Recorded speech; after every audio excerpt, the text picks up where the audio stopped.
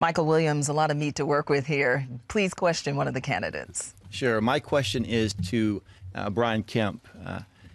We all know that I was, again, the first elected official in Georgia to come out and endorse Donald Trump. I was a surrogate for him. I traveled the state campaigning for him, even across the country. It's fighting for our president against Hillary. Do you really think it's fair to tell the Georgia voters now and honest that you support our president when you wouldn't support him in the primary in the general against Hillary? Well, I absolutely think it's fair because I do support the president. As you know, we had the SEC primary going on at the time when everybody was running. I was trying to get all presidential candidates to Georgia so Georgians could have their voice heard in the presidential primary picking process. We were very successful in that. Had I chosen a candidate during that time, they obviously would have quit talking to us, so that wouldn't have been good for the process.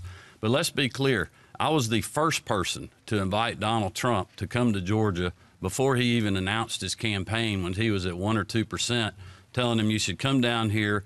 We went back and forth, and that date was actually set and changed when the Charleston shootings happened. So I absolutely can say I support the president and appreciate what he's doing. Mr. Williams, you have a response. Yeah, I'm not sure what you were referring to because President Trump was never in the 1 or 2% range. And also, doing the SEC primary, while that was great, that does not address the fact that during the general, you still did not come out and endorse President Trump. It's really easy to make cutesy commercials about standing up for issues, but when the rubber hits the road, when you actually have to go out there and fight for what we care about, we need someone that's been out there that can take on the liberals like I've been taking them on when I was supporting President Trump, and also as I'm out there fighting for the values of this state and country. Thank you, Mr. Williams. I would just like to clarify, I was certainly supporting the president. I was never asked to be on an endorsement list. Had I been, I would have, just like I've done for every Republican nominee since I've been in elected office. Gentlemen, thank you all.